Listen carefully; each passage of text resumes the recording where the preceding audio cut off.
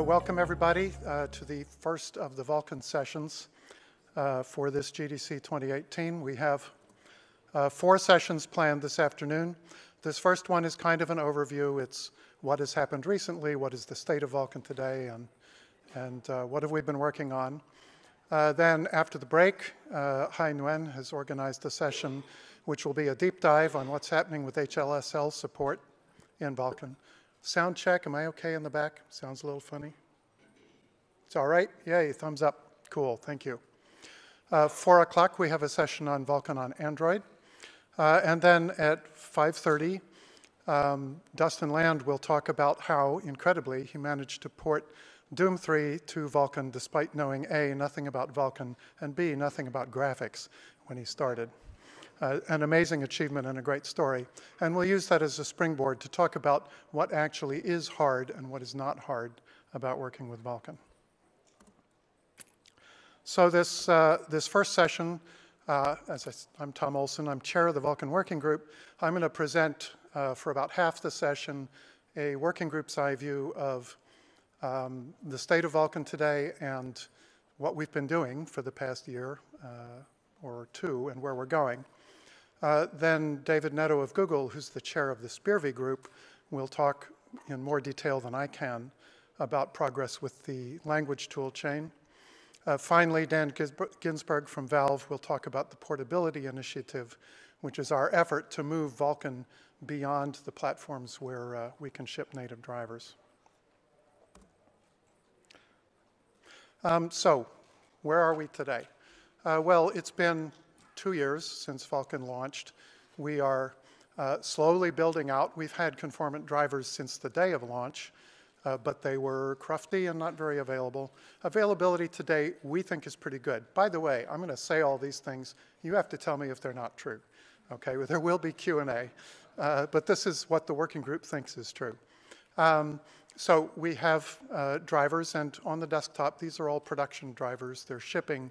In many cases, if you run Windows Update, you will end up with some flavor of Vulkan on your machine. Not universally true, and there are, gotchas there, but that's generally the case. Of course, Windows Update will give you a driver that was new 6 months ago or longer. And so if you want something newer, you go to a vendor website and install what they've got. There are drivers from all of the mobile vendors now. Broadcom is the latest to join the club. And very exciting, open source drivers. We've had the A&V driver for Intel for a long time. RADV driver became conformant earlier, I think it was last year. Platform support, it's great on Windows 10. It's pretty easy to get a driver. It's a little spottier on the older versions of Windows. Linux, the Mesa team has, as I said, they have A&V and RADV in their main line.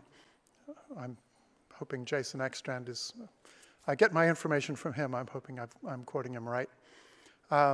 It's not entirely all in distros yet, but it's the same problem with Windows Update. There's a pipeline before you end up in a Ubuntu or Red Hat distribution. And of course, we're very happy about the Android situation where Vulkan is standard and has been shipping for quite a while.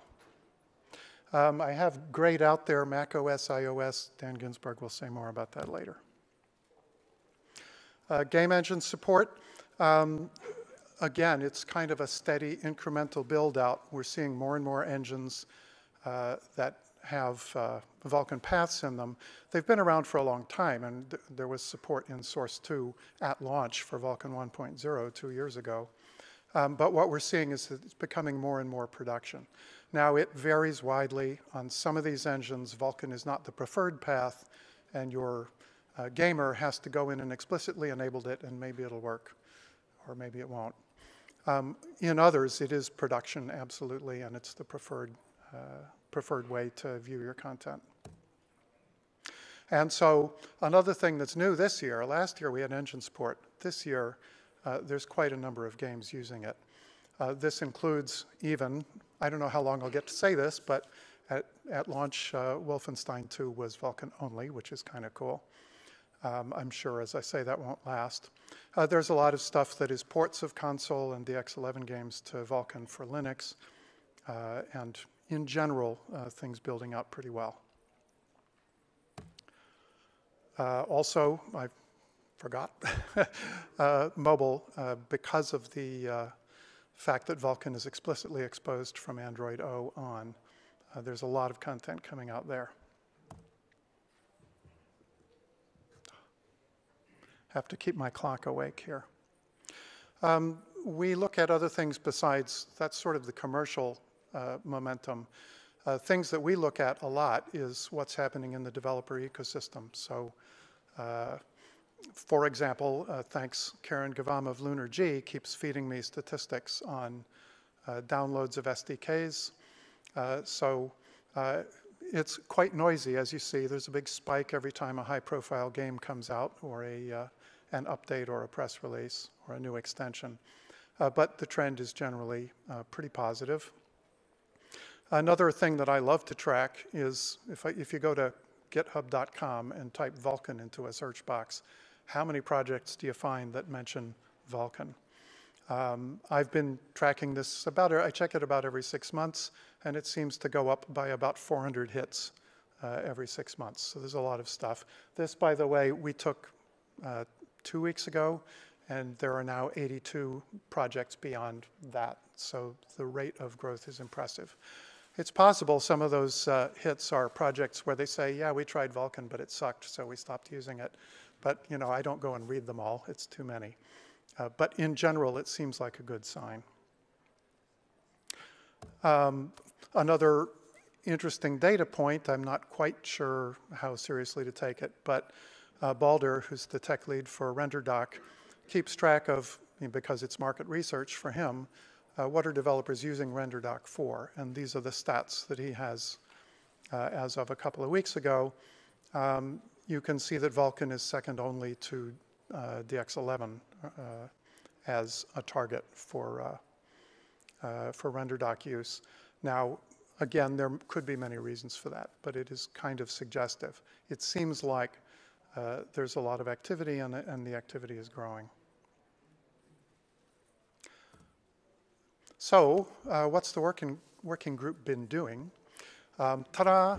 We have Vulkan 1.1. This has been a project that's been kind of perking along in the background for 2 whole years. The way we do work on new specs these days is we don't think about, I should say this is evolving, but we try not to think about what should be in the next core version of Vulkan. We think about what functionality do developers need in order to be productive to make Vulkan stronger and a more attractive target. So that means we write extensions. Generally, if you see the KHR tag on an extension, it means we take it as seriously as a core version. It is conformance tested, it is supported in validation, it's ratified by the board, which means that it is under the Kronos IP protection, policy protections. So KHR extensions are very, very serious. So what's in 1.1? Well, a whole lot of the extensions we've written over the last 2 years come into core with this. So there's multi-view that was put in partly to support VR, to do stereo rendering, also for, it has many other applications besides that. Cross-process sharing was put in originally to support having a VR compositor, which was outside Vulkan. And so we needed a way to share Vulkan resources with non-Vulkan applications and processes. Advanced compute functionality put in partly to support, you'll hear later from David about supporting other languages besides GLSL, doing more compute-y things, pointer support, and for platforms, YCBCR rendering. Device groups, one of the biggest holes we had that we had to apologize for when 1.0 came out was that we didn't have a good solution for SLI and crossfire type multi-GPU rendering. So device groups support that. I'm particularly proud of the fact that although this is something that basically is only used by AMD and NVIDIA devices, the whole ecosystem supports it, its core functionality in 1.1, and all of the even mobile vendors have implemented paths for this at significant effort. What this does for you is it means that you can write an application which will take advantage of multiple GPUs, if you have them, fairly seamlessly. And we think that's important. We're trying to allow your applications to be clean and not have this huge cliff you have to climb in order to put multi-GPU support in your applications. HLSL support, again, David will talk about that. And oh yeah, there were a significant number of bugs and a few bad design decisions in 1.0, which we have incrementally fixed over time. And all of those have been brought into 1.1. There are two things in 1.1 that were not previously exposed in extensions. One is protected content. I'm not sure how interesting this is to game developers, but I'll describe it briefly. The idea here is that you want to be able to write an untrusted application which can render using content that people might legitimately fear that application might try to steal, and to keep that from happening. So the idea is you've got protected memory, which has, and you've got unprotected memory. You've got protected accesses and unprotected accesses. And things are carefully set up so that it is not possible for the application, no matter what kind of access it makes, to copy data from a protected resource into an unprotected resource. This has to interact with the external sharing stuff because your typical application is, I get protected, say, video from the video decoder, and I render that to a protected display device without being able to siphon it off and sell it on eBay. So that's one thing. The other big one, which was a very strong developer request, is subgroup operations. I assume you all know what those are, so I won't explain them. Lovely pictures here. Thanks, Neil Trevitt, for those. The main thing to know if you are a DX12 developer, basically what we've got is we've got all of the DX12 subgroup operations plus a few.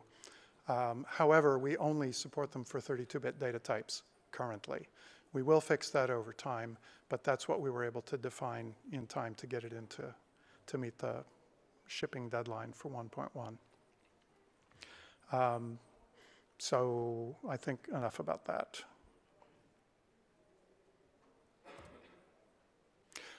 So as I said, 1.1 is out there. As usual with our releases, we are trying with every release to raise the bar on delivering a ready-to-go solution.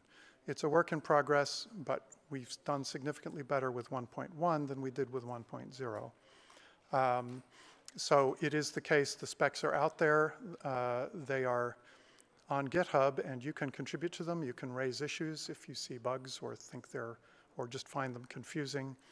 You can do pull requests against them, and we look at all of those. Conformance tests similarly are out as of 2 weekends ago, I think. And the whole tool chain, David will talk about the SPIR-V side of it, but GLSlang is on GitHub, DXC is on GitHub, the LunarG SDK, loaders, validation layers, etc. In terms of drivers, we went, again, significantly beyond what we did with the 1.0 release, that you can get installable 1.1 drivers from AMD, from Intel, from NVIDIA. And very exciting for me, the open source drivers, ANV and RADV, were conformant on the day of launch and are available. You have to go to Mesa to get them. Again, there's this pipeline. So, you do have to do your own install. It's a little bit crummy. And one more thing, I'd like to do a shout out to Samsung, who aggressively certified the Galaxy S9 and probably some other things as 1.1 conformant on the day of launch.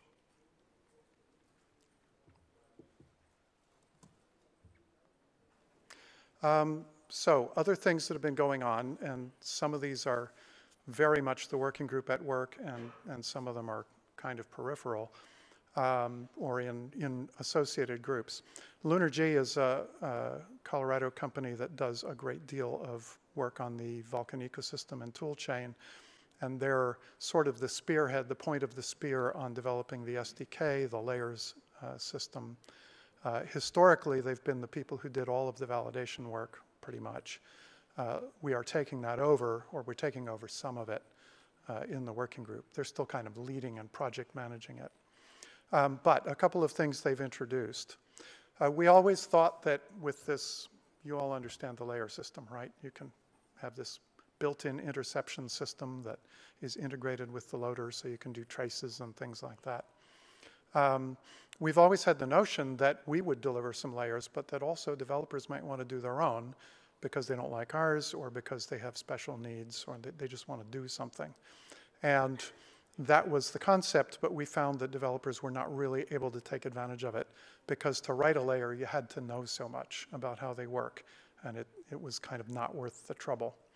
So the Vulkan Layer Factory is a new product from the LunarG folks, which kind of automates, hides the details of how layers work, and lets you write one relatively easily. So that's out now. We're kind of working on maybe backporting that to some of the layers we've already done, which don't quite follow that abstraction. So that's an active project, and again, go to the LunarG website, you can check that out. Device simulation layer is a concept that we had way back before 1.0 released and finally executed on.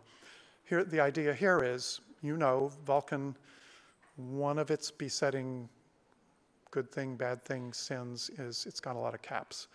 And you have to do lots and lots and lots of checks for what does the particular thing I'm running on, what can it do, what can it not, what are its limits, et cetera. And the validation layers will check and tell you if you exceed those limits, so that you get some kind of decent error message. But you had the problem that, let's say I'm developing on some great big honking Vega or Titan card, and it's got enormous capabilities, but I'm actually trying to target a low-end Intel integrated implementation, or I'm trying to target a mobile implementation, which has very different limits. So what the device simulation layer does is it allows a more capable device to load in, that allows the driver to load in a configuration file and pretend to be a less capable device, so that validation will catch anything you do that exceeds the limits or capabilities of the implementation that you actually want to run on. So that's kind of nice. And then the most recent, the assistant layer, very much a work in progress, and it will be built out over time. But this is two things. One is it attempts to notice you doing things that are suboptimal from a performance point of view, and it's also kind of a linter. It watches for you doing things which are legal, so they don't trigger validation warnings, but they're questionable and potentially indicate that you might just have a little problem there. And as I said, this is all at the LunarG Vulkan SDK, and it's all in open source. One other thing that the working group's been doing, we take conformance testing deadly seriously. We view driver bugs and driver implementation inconsistencies quite seriously as an existential threat to Vulkan. If you can't trust your driver, well, you can't trust your driver. But we want you to be able to trust it. We want to make it better continuously over time. Kronos invests very heavily. It's our largest single engineering project inside the organization across all of the APIs that Kronos works on. And I believe that we're doing less than half of it. Our member companies, Google, Valve, the IHVs, et cetera, I believe are investing even more than Kronos is. So I get Alexandra Galatzin, who's the tech lead for the conformance group, to feed me statistics again about every 6 months. And this is the number of thousands of test cases in the conformance test over time, going back to the fall of 2016. And what I hope you notice is that it's roughly doubling every year. We probably can't sustain that. It's probably going to be arithmetic, not geometric, or not exponential. But just as an indication, we're doing our very best. And again, this is open, and if we are testing the wrong things, you are seeing stuff, it would be awesome, of course, if you give us a detailed bug report and example code and contribute a test to solve the problem, but we know you're busy. If you can't do that, just go to the GitHub site, file an issue saying, I'm noticing that these things are inconsistent. Validation doesn't pick them up. I think I'm doing stuff right. Can you please help? And we will definitely take a look at that. So last thing I'm going to talk about, one thing that's been really striking to me as we moved from, because I used to chair the OpenGLES group. We were, I think we were nice people, but we were relatively, we kind of hid in our corner and did our own thing and considered that we owned the whole API and tried to make it useful to people, but we were kind of kept this wall up. With Vulkan, we're trying very, very hard not to do that. Doesn't come entirely naturally. It's a work in progress. We ask for your patience. But what we are seeing, and it's very awesome and very exciting to us, is that the ecosystem, when we adopt this more open stance, the ecosystem grows faster, and that is fantastic. So one thing that's been striking to us is that as the ecosystem grows, it's getting more and more complicated. And, you know, I tried to draw a block diagram, and it was completely, it was like looking at the Tokyo subway. So I gave up on that. But, you know, you can kind of break stuff down. There's stuff that is clearly our job. We write the specs. We write the conformance tests. And in future, we're going to write at least initial validation, although we think members are going to do a lot of that work as well. There's stuff that we work in, you know, we're tightly coupled with, but that don't happen inside the working group, like the Lunar GSDK, the GL Slang compiler, DXC, the SPIR-V tool chain. And there's tons of cool stuff that happen completely outside us, and we kind of have to work hard and pay attention to even know that it's happening. So, well, RenderDoc, we're pretty well aware of that because I hope all of you are pretty well aware of RenderDoc. Very, very useful tool. There's cool stuff like Sasha Willems' code examples and, you know, GPU info database. Khronos doesn't do anything to make those happen. They happen because the people involved want them to. We're very grateful for that. It's cool. And as I said, there are many other things. And a gross oversimplification, what this means is really I've binned stuff out here, but really there's tons of overlap and it is very complicated. That's great, but it's a problem because it's hard for you as a developer to navigate. So you find, sorry, need to keep track of my time. You're using lots of tools in your development, and you find things aren't working well together. What do? If it's clearly a bug in a tool, you can report it to the website for that tool, because they're mostly open source, and you'll probably get some action out of it. But very often the problems you have are interactions, and it's not obvious what is causing that, and you don't know where to go.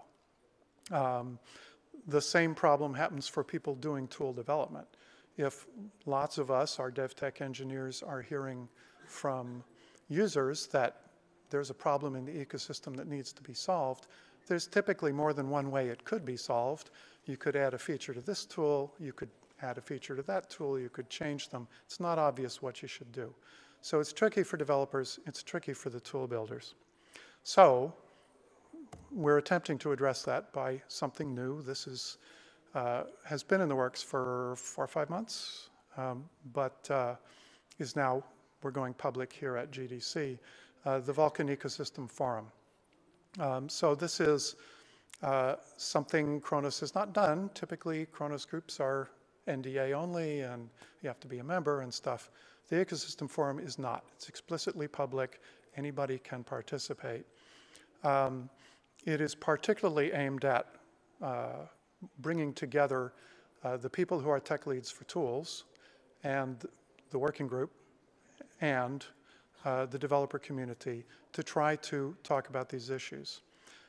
It's particularly aimed at, you know, as I said, if you've got a problem that could be addressed in multiple ways, how can we work together to get an efficient solution rather than having things kind of go off in random directions?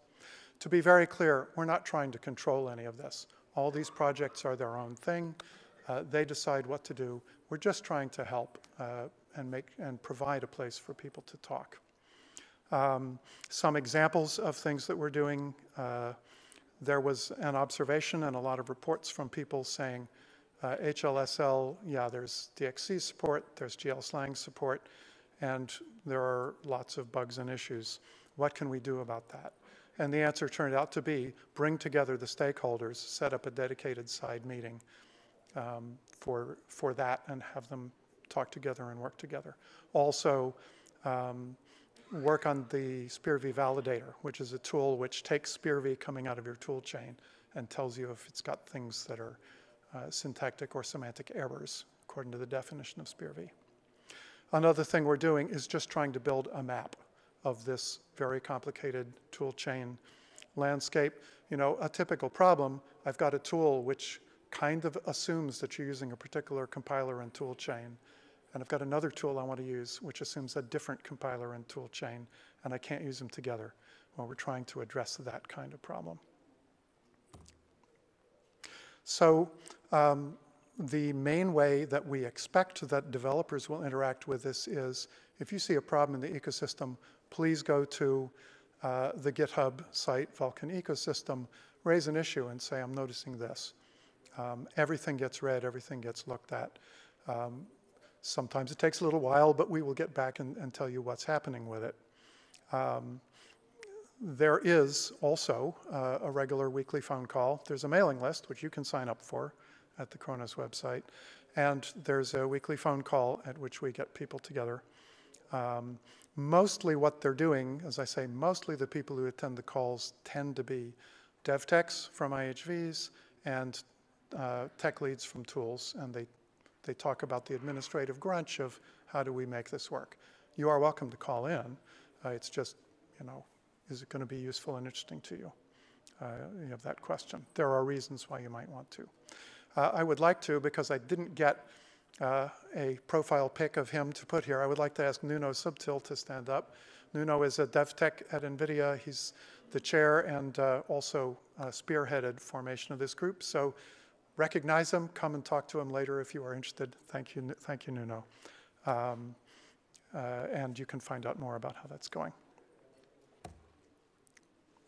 So that's me. I should say, we talked about this from a bin packing point of view. We decided that it's better to have one big block of time for Q&A at the end rather than a bunch of little ones, because you all know how bin packing works, right? Okay, so without further ado, please welcome David Neto.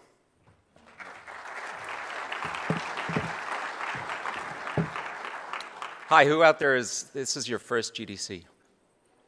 All right, well, welcome. Let's talk about shader tooling. So Tom alluded to the complicated ecosystem that exists around Vulkan. This is the ecosystem around SPIR-V. SPIR-V is the language in which you send shaders to Vulkan. That's a lot of stuff. It's a lot of activity. I'm going to focus on a few paths through this and give you some more information that'll help you navigate this and make your life happy. All right, so let's talk about how you get shaders into Vulkan. So most people want to write shaders in their existing shading languages, GLSL or HLSL, or you might have a domain-specific language or something from something else that you want to have your own compiler. Well, SPIR-V is there to be the vehicle where you translate that with a compiler into SPIR-V, and then you hand that off into Vulkan. SPIR-V is fairly general. It's used for compute APIs. OpenCL is the Kronos API for compute. And every environment like Vulkan, for example, defines the dialect of SPIR-V. What rules does this SPIR-V blob have to follow in order to be acceptable to Vulkan? So that's why I got little v on there. So the compiler has to generate SPIR-V, which can be consumed by Vulkan. So the dominant shading languages clearly are GLSL, defined by Kronos, and it's a standard, and you can read its spec, and there are compilers out there. But we know that there's a lot of content written for HLSL. Microsoft has done a great job with their shading languages. And we want to make sure that you can bring that content to Vulkan as well. So let's talk about how you get some translations into what you need here. So there's two main compilers that exist and are working today to get your high-level shading languages in. So there's GL-SLANG, which is maintained by Kronos Group itself. And then there's DXC, which is Microsoft's new shader compiler. And then I'm going to talk about what SPIR-V is. And those are the ways you get the shaders into SPIR-V.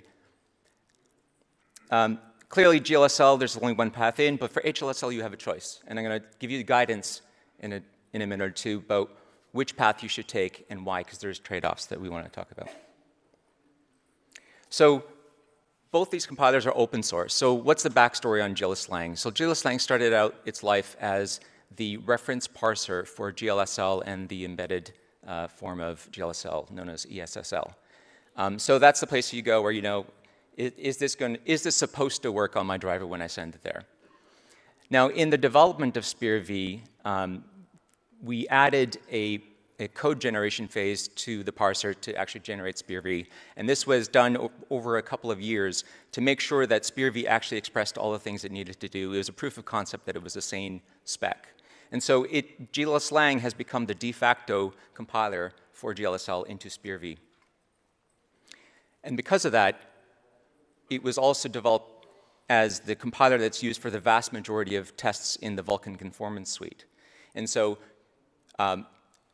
whenever a new programming model feature comes along, such as subgroups that Tom just talked about, the working group will define what semantics does this have, how does it map into GLSL, and then for writing conformance tests to make sure that it works on everyone's environment, we write tests that use GLSlang to translate that GLSL into the test and make it run. So on day one, you're going to get a spec, a working version of GLSlang that implements it. And so new programming model features in Vulkan are always going to land in GLSlang first. Now, along the way, we said we wanted to make sure that HLSL content was also available in to Vulkan implementations. So a project was undertaken to add HLSL code generation to GLSlang. And so now Valve and other companies have contributed their workloads that have lots and lots of shaders, which then go through GLSlang, they make sure it gets compiled, and Valve has had a lot of success in shipping their applications. So I would call GLSlang's HLSL path the first mature HLSL to SPIR-V compiler. Now DXC, this goes back 2 years at GDC 2016. Microsoft announced that they would be transitioning from their old shader compiler stack, which is proprietary, to an open source shader stack, which they're calling DXC, which was a tremendous day, a lot of excitement in the ecosystem. They released the source code, the first version of their source code, about a year ago, and we took a look at that and said, this is a golden opportunity to leverage Microsoft's work in, and as they're taking HLSL forward, to have a Vulkan backend to that. So that's what SPIR-V is. It's the idea of, can we contribute code generation for SPIR-V or for Vulkan? And that's what we've reached out to Microsoft. They've been very helpful to us, and we've been contributing these code patches to them, and it's been a great working relationship. So the key thing is that we're using all of Microsoft's parsing of HLSL, and we've just tacked on a backend, and this code is now available, and it has been developed out in the public directly in Microsoft's GitHub repository. It's been a great working relationship. So now you've got a choice when you're compiling an HLSL. You have to say, well, what am I going to do? And the answer is, unfortunately, it depends. There's no perfect compiler for every situation. So let me walk you through 3 kinds of criteria you might want to think about. In terms of language coverage, so these are both open source compilers. HLSL does not have a spec. And so the compiler is going to support whatever it is that the contributors to that code are trying to run through their flows. So if one company is going to have some engine which is going to produce all sorts of HLSL that looks a certain way, that's going to work through that flow.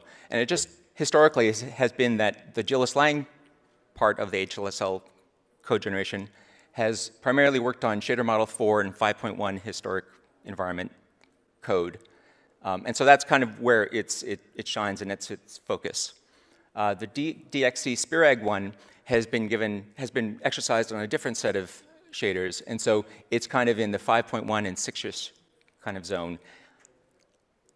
So that can evolve over time, and it all depends on what workloads are thrown at these compilers and what contributions are made to these open source projects. And then the second part of language coverage is, as I said before, GLSlang, because it's using conformance tests along with the development of a new programming model feature, new Vulkan programming features are going to land in GLSlang first. And another attribute is that the DXC SPIR-V is always going to be Microsoft's definition of HLSL, no matter what that is. Now, the new features will land on GLSlang first, but with something like subgroups, my team knew that subgroups was going to be really important. So we got the public spec and implemented subgroups within a couple of days. So we think that as long as there's a feature which is going to map to Vulkan, we're going to have both compilers tracking that feature set pretty well. Now, you also will care about what platforms do you need your code to run on. GLSlang is totally cross-platform. Every platform you might want to run it, it's great. DXC runs on Windows. And I wish it ran on more, but that's just the state of things today. In terms of code size, now GLSlang is this very focused thing. It's custom built for the Chronos-defined languages and now the HLSL part. So it tends to be rather small. It compiles really fast, just a few seconds. And so you can think of the kind of, it is the kind of thing you might want to ship with your application and have run on the target device. If it's mobile, it will work there. DXC is a fork of LLVM and Clang with some parts torn out, but it's still a rather large piece of code. So it's a big binary. And so you might want to take that into account. You may not want to ship that on mobile. So these are all, there's various reasons why you might want to use one versus the other. But we're trying to make a good experience in all these cases. All right, so enough about HLSL compilation. Let me talk about another flow through that diagram. So let's say you have your SPIR-V, and you want to take a look at it and understand it, and you don't want to become an expert in SPIR-V assembly code, because it's very detailed. So there's another Chronos-led open source project called SPIR-V Cross, which can be used for inspecting a module, looking at its binding information, but also, very importantly, you can take an existing shader that was intended to go to Vulkan and then map it back out into HLSL, GLSL, and metal shading language as well. And that's been kind of a cool tool for people to understand what's going on. How did this get through my compiler, which might have transformed my code? What's the backend looking at? And also, the MSL path of this has been useful for one team to actually build something which is useful that Dan will talk a little bit more about, Molten VK, for accessing Apple platforms. And then finally, another project that is maintained on behalf of Chronos is SPIR-V Tools. It's a toolbox of things that lets you assemble, disassemble, and validate SPIR-V. And also, there's been a lot of activity the last 8 months or so, actually more than a year, to have it have what you might call an optimizer, or it's a toolbox of transformations. And this is actually embedded in GLSlang and in DXC SPIR-V to transform the code behind your back, do optimizations, get rid of redundant loads and stores and that kind of thing. And this is available to anyone to do custom transformations if you want. So there's a whole framework that you can use to transform your code. So this is, I think, a very useful project that you might want to look at. And I just want to say thank you to everyone who's involved in the ecosystem. And I'm going to give a plug to the talk that follows this one about HLSL in Vulkan, where a lot of this will be gone into in more depth. And now I'd like to welcome Dan.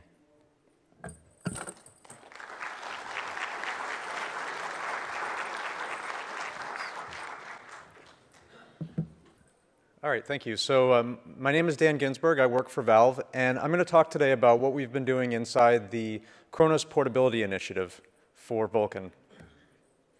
So as Tom mentioned in his talk, Vulkan has achieved widespread pervasiveness. Nearly all of the major GPU companies have drivers. It's supported on a wide range of platforms: Windows 7, 8, 10, Linux, Android on mobile phones and media players. Just recently, the Nintendo Switch passed Vulkan 1.1 conformance.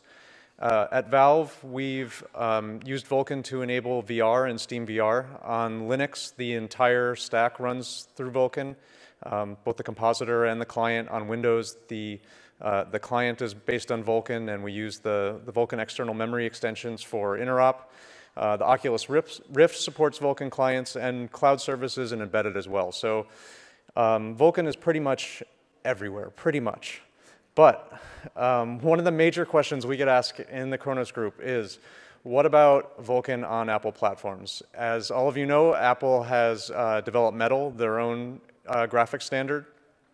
And up to this point, they haven't supported Vulkan. But finally, we can say there is some support for Vulkan on Apple platforms, on Mac and iOS. But I want to say that there are some caveats. I'll get into those in detail. It's not a conformant Vulkan implementation. What we're doing is layering Vulkan on top of Metal. So of course, we're limited by what Metal can do. But the good news is that the limitations aren't that big, and the performance we're getting is actually really good. So back in February, we announced the open sourcing of Molten VK. So Valve has been working really closely with the Brenwell workshop that initially developed Molten VK as an open source, as a commercial project, and we've worked with them to get it out into the open source community. And you can get it now from GitHub. It supports Vulkan on top of Metal on macOS and iOS, and it's licensed with the Apache 2.0 license, which means you're free to use it in commercial products. So it's a very liberal license. We also thought it was important that developers have access to the same kinds of tools they're used to on Windows, Linux, and Android for developing on macOS.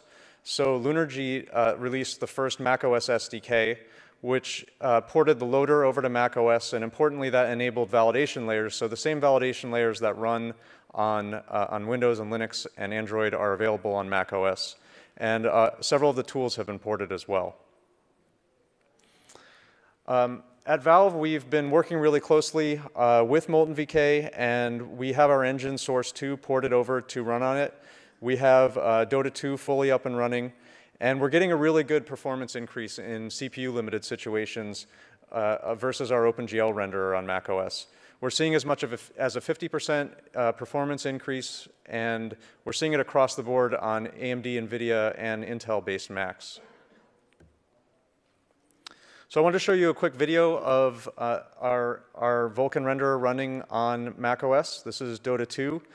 The Molten VK renderer is on the left, and on the right is our OpenGL renderer. And as you can see, we're getting quite an improvement in frame rate. This is on an AMD D500 GPU running at 720p at our highest quality settings. And so all of the rendering features that we have in Dota, they all work on Molten VK. And we're really excited about shipping this to customers. We think it's going to improve the experience for Dota 2 players on macOS significantly.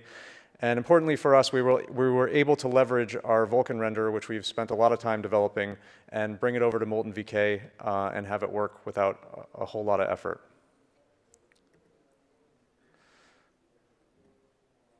So a bit more detail about Molten VK. It's designed to be a low overhead implementation of Vulkan on top of Metal. Now, by that I mean not every single corner of the API, the Vulkan API, is implemented. Only those things which can be done efficiently are done. Just as one example, Vulkan supports very flexible texture swizzling, and Metal does not. And in order for Molten VK to implement that, it would have to do runtime shader patching, which would just crush performance. Philosophically, we don't want Molten VK to do that kind of thing. It's intended to be fast. So it implements only what's possible on top of Metal. There are some cases where Metal doesn't provide something in the API that Vulkan does that are easy to implement, or at least have efficient implementations. So for example, Vulkan has very flexible blitz. And Metal's blit encoder is much more limited. We can do scaling and filtering. And in that case, Molten VK will generate its own shader internally, generate a render pass, draw a quad, and implement the blit that way. So there are limitations, and we're working to formally define those within the portability working group. I'll tell you a little bit more about how we're doing that later. But a lot of things do work. And it's supported on macOS 10.11 or greater, on iOS 9 or greater.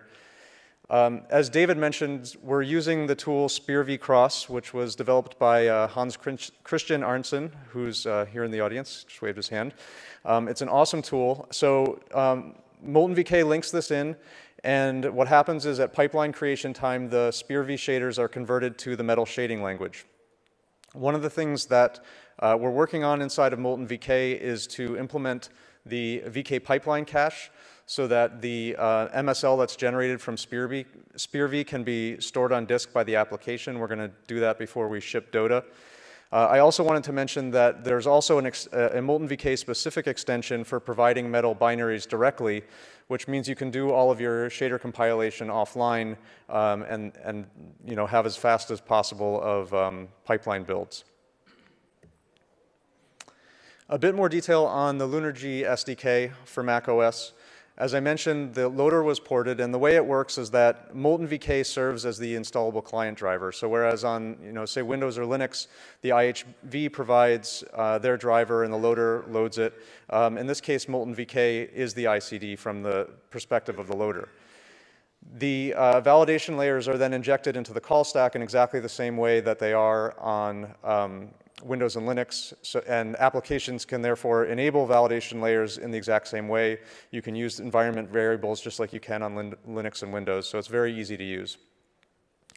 There's basically two methods of how you can deploy your application with Molten VK. One is you can just drag a framework into your Xcode project and statically link against Molten VK and then run directly with it. You can also dynamically link against the loader and Molten VK and put those in your application bundle, and the loader will load the Molten VK ICD when you run your application. So either ways of deployment are supported, and those are outlined in the documentation for the macOS SDK. A bunch of tools are also provided, like shader compilers, some applications like Vulkan Info.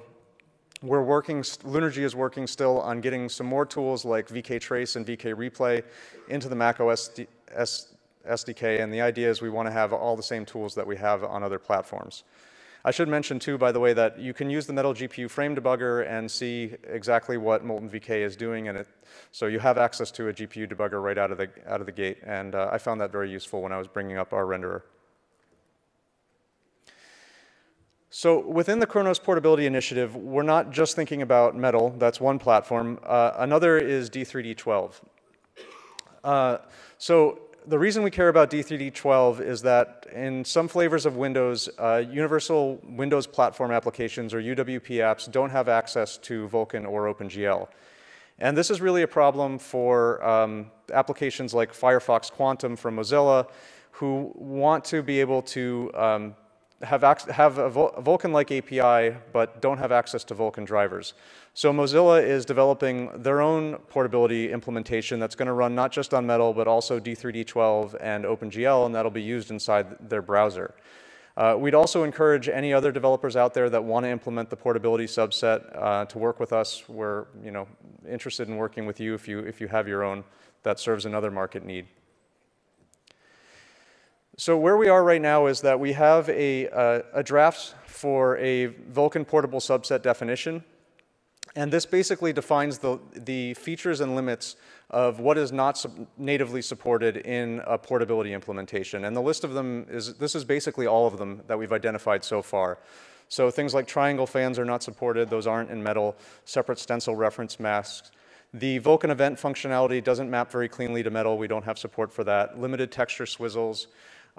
Allocation callbacks where the driver calls into your own callback to allocate memory. We can't really support that for the driver because we don't have access to, say, the Metal's allocator. We can only do it within Molten VK. So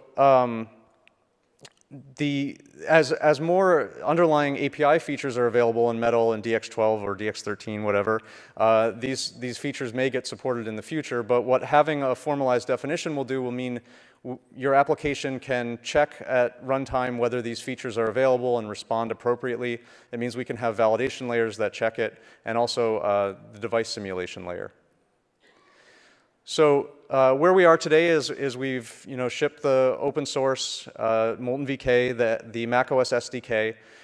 In the future, we're looking to widen the platform support to DX12, and Mozilla is working very closely with us on that. We'll have validation and device simulation layer support.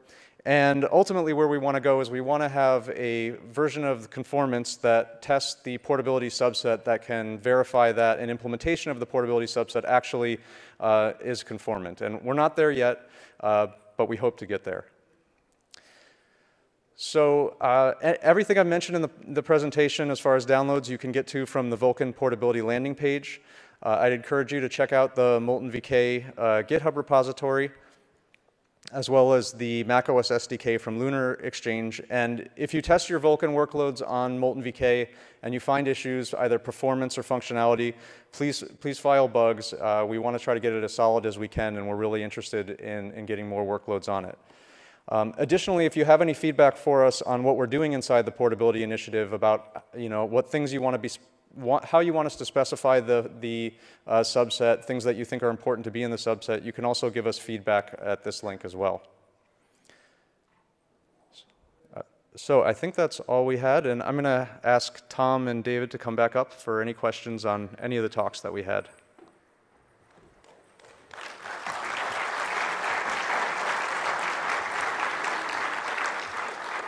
Okay, so there's a microphone in the middle of the room. I have a flaming hot text message from my buddy Alan Orbach at Samsung saying, by the way, if you go buy a Galaxy S9 today, it will not have a 1.1 driver on it. They have submitted conformance results and passed them, so there is a conformant driver for it. It's not in shipping devices. Sorry about that. Yes, please. Back in 2014, Google broke front-end compatibility for OpenCL. Basically, on OpenCL on Android just doesn't work anymore because Google chose RenderScript over OpenCL, and OpenCL compiles to SPIR-V. What's to say this is not going to be the fate of Vulkan and compute shaders, which is severely limited compared to OpenCL? There's a whole bunch of OpenCL 2.0 features which aren't in Vulkan. I get it, it's a rendering API, it's not meant for compute, but there are certain things you can do in terms of machine vision and all kinds of other stuff, right? So eventing API, lots of the stream processing APIs are broken. So I'm just concerned about adopting something like Vulkan on Android on multiple platforms and then having it broken because a vendor decides their front end can't support it. Do you want to take that or shall I? I'll say one thing. OpenCL was never part of the Android platform. So Android's an open system, and we give it out, and companies like Samsung and others modify it. And so when OpenCL appears on such a device, it is because that extra vendor decided to put it there. The NDK explicitly broke compatibility. There's a bug filed by Chris Hines. You can look that anyway. The point is, look that up. That does sound like a bug. Okay. I don't know anymore.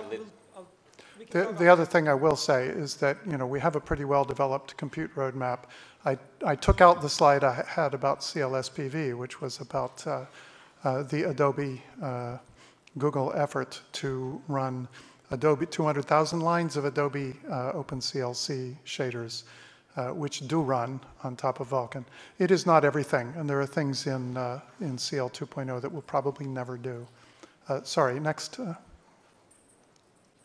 I was wondering if there's any chance in the future of getting the OpenGL interoperability extensions for Molten VK, because using third-party libraries that only know how to render OpenGL it still limits you. If you want to use Molten VK and you still integrate with one of those third-party libraries, it becomes a blocker. Sorry, so the question is interop between Molten VK and an OpenGL application on macOS? Yes. I have not given that any thought. I have heard of other people doing that between Metal. Assuming it's possible to do between Metal and OpenGL, I'm sure we could put an extension into Molten VK. I just don't know the details of whether, how technically possible that is.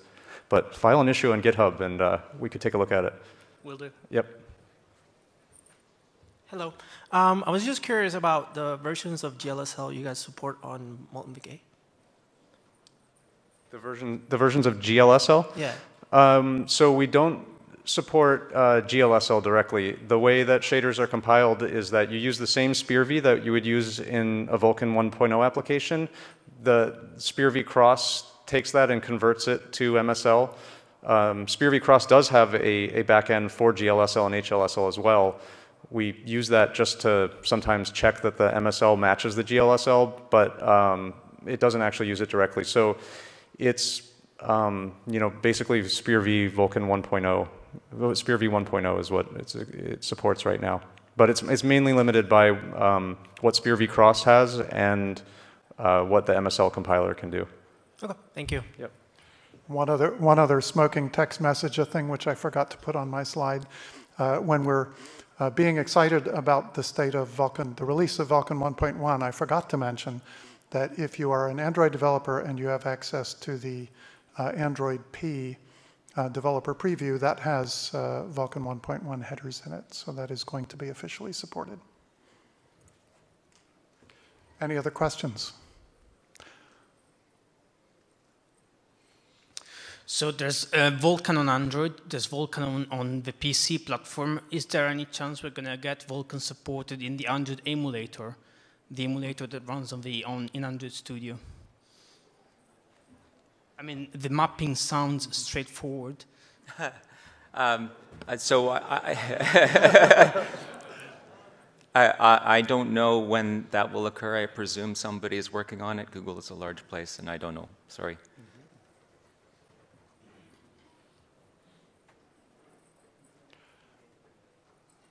Anything else? Okay, remember to come back in 20 minutes, I believe, for the session on HLSL in Vulkan. Thank you all very much for coming. Please talk to us, file bugs, grab us here.